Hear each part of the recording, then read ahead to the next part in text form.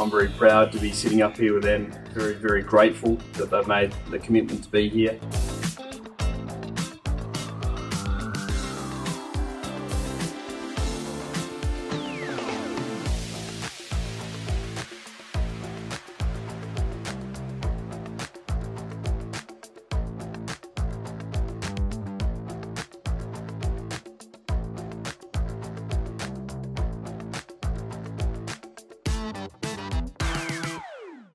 I know that the cycling fans in Australia and everyone that's here is going to really enjoy the show.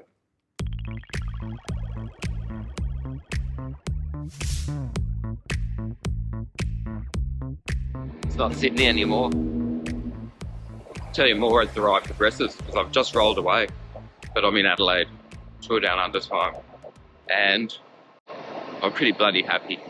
It's the Friday before racing begins, and this is pretty much the farewell week for the Lapierre Zelius SL review.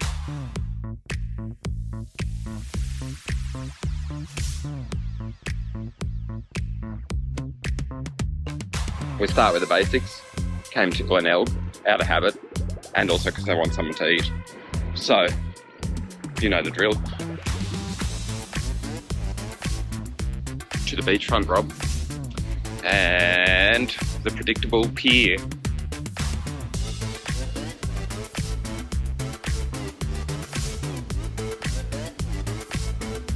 It seems that everywhere I go there's a Ferris wheel.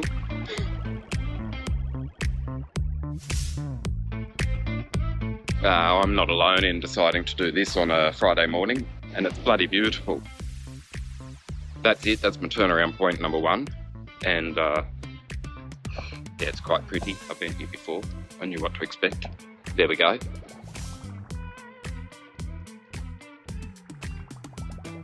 Apparently Phil Liggett's back. I haven't seen him yet, but he texted me the other day to say he's coming back. Look forward to catch up. Then apparently he went out on Jerry Ryan's boat the other day, and then apparently he broke 4 ribs. So we're the broken rib boys. Fractured. I've got 3 fractured ribs. I'm going to reference it probably forevermore because it's on my mind. So it's going to be a tranquil old settling in period. But yeah, Tour Down Under 2023. I'll tell you more as it progresses.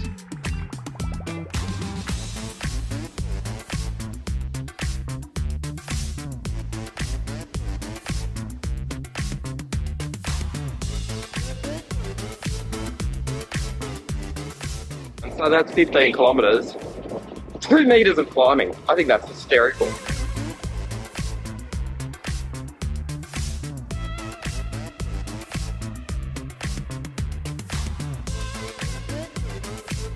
Down at Sephamore, and I've done 30 kilometres and not quite hit 10 metres of climbing. So that's a boring joke, but it's been told and I'll move on. Anyway, flat, little heart starter, but without really starting the heart, because I've been tranquil. Largs Pier, if I read correctly. There's jetties everywhere, and I've only been out on that one at Glenelg, but I'm tempted to do the others just to see if there's dolphins, because I am a tourist in another town. I do like high tides and dolphins. It's a high tide, and I've seen dolphins there before.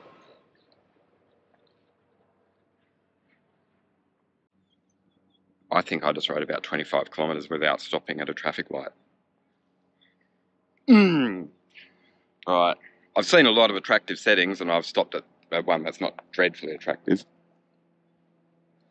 But neither here nor there. I'll turn around so you can at least see the ocean. Or the bay, port, I don't know. There's my beautiful bike. Talked about it before, I'll talk about it again, but not right now. So, thoughts? I'm just unaccustomed to riding without traffic lights, so that's a win for me. Not a skerrick of climbing, like I've literally done 12 metres of climbing in about 35 kilometres, that's pretty funny. It said dolphin sanctuary out here. but I see none. I see some flies. I hear some flies. I'm bugged by some flies. Right. So, continuing. I'd tell you my plan, but it's all a bit different. So I came in on Thursday before the Tour Down Under, as I have done often before. And the aim was to go and talk to some mechanics and get the lay of the land and maybe see some new bikes. And there are some new bikes, because there were a couple of teams that I said, can I photograph your bike? And they said no. And I thought, that's weird. They're going to race them in a minute. Well, in a day or two. So it's not going to be secret for much longer. But anyway, all will be revealed in the next little while. And the intention that I have for the first few days of the Tour Down Under is to try and film some bikes and do the story of my bike with a pro bike rider from various teams.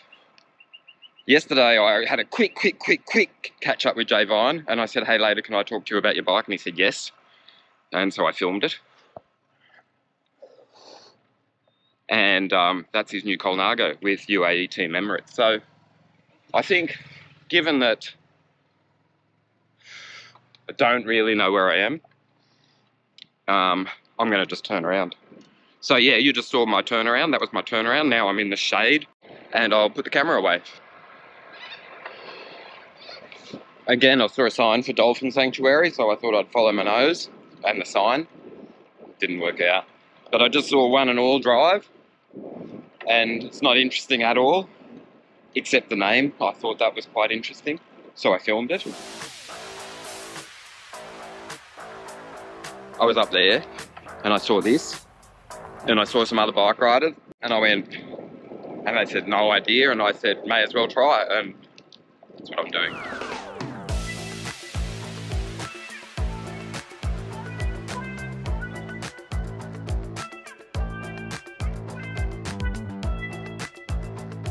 Better than having traffic next to me. It's actually very pleasant.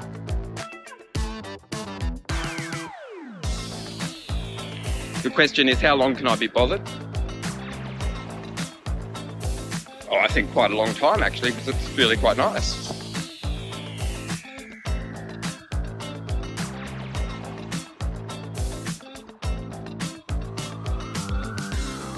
Yeah, it just keeps going, so ripper, good for me, eh?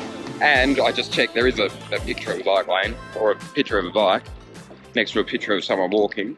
So I'm allowed to be here. And another jetty. Will I? Maybe. Could do. This is really nice actually, but there are signs saying slow. I'll film one for you, if I see another one. But the idea is, don't come down here and train like a goose. Like, you know, it's not a Strava section. It's just a, like, meandering tourism section. Complete with puddles. Don't know how, because it hasn't rained. But anyway. Went down one of those paths once with no shoes in the middle of summer.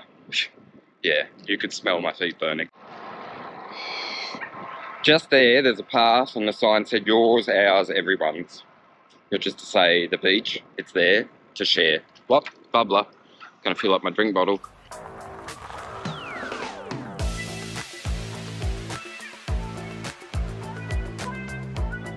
Okay.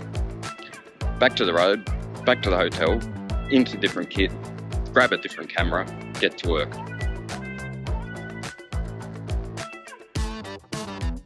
Oh, this is funny. I was just going to keep going, but I've just saw my namesake train stop.